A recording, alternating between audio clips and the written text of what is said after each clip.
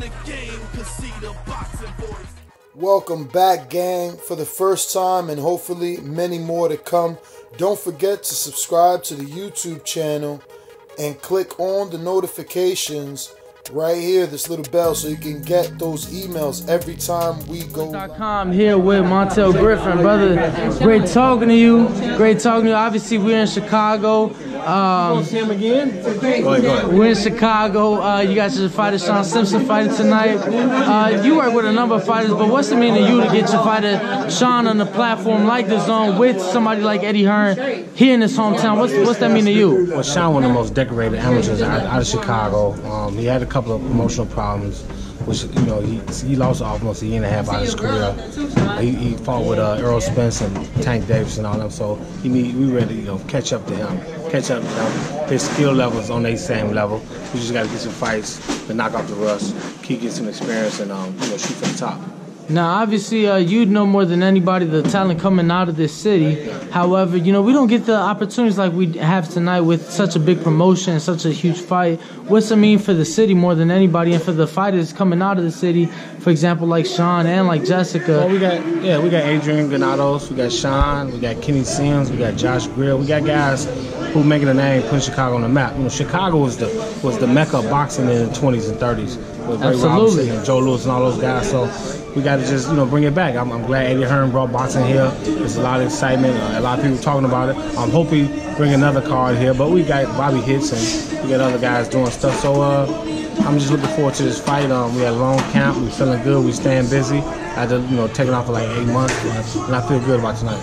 Now, talk to us about yourself. Obviously, nowadays, you in a corner. You are training fighters like Sean. Talk to us about the work you've been doing and what you're up to these days. Well, I retired in 2011, 7 years ago, and I was really out of boxing. I'm glad and thankful that Sean and his father came and asked me to train him. It got me back in boxing, and it's been only 2.5 years I've been back in the game. But I made a lot, huge strides with Sean Simpson, and we're doing our thing. I've been with him 7 of his 8 fights, and we, just trying to dominate. And I'm glad Eddie Hearn gave us a chance, so he can go out and control his own destiny. Put on the show, get signed, and then it speaks for itself. We just keep getting big fights and going forward. Now, I spoke with Sean. We just saw Josh fight 8 days ago. Obviously, Sean's in the bantamweight division. So is Josh. What would that mean for you as a trainer? Have your fighter fight somebody from the city like Josh? Josh obviously recently just signed the Top Rank. Right. But obviously they've spoke words before. What would that mean for yourself as a trainer and just for the city of Chicago to get? To me, that's a big fight. Yeah. But what does that mean to you? I say about a year from now. A year from now, it'll be a huge fight. Let Sean have 4 or 5 more fights. About a year and a half from now. Josh already got like 17 fights, so he's staying busy. We just, like I said, we try to make up for lost time. So it'd be a great fight. They sparred before, they had words before, so it'd be a huge world title fight here in Chicago in a year and a half from now. Now, speaking of world titles, I spoke to Sean about obviously the WBSS kicking off the World Boxing Super Series. I spoke to him about guys like Inoue and Payano, and basically how he'd feel he'd match up against those guys. But you being his trainer, how do you feel like he'd match up against them? I feel good about anybody. The thing about Sean, he looked better. The better the fight out, the better he looked. So he got that type of skill level. So like I said, we're trying to shake off the rust, get back in the ring, stay busy, and go up to 8 rounds next fight.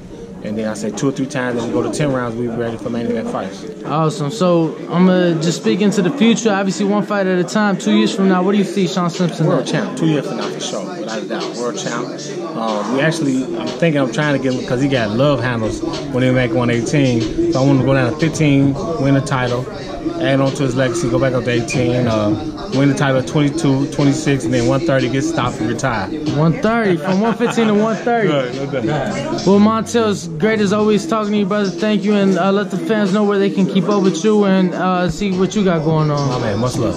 Thank you, brother. What is up, TBV family? Yes, YouTube has been cutting funding to their channels as of late, and with net neutrality going through its process, the internet is changing. If you want to keep your favorite channel intact, coming up with tons of content, and plus get hours and hours of extra content, head over to patreon.com/ThaBoxingVoice to become a member of the TBV family and help support the channel. Peace.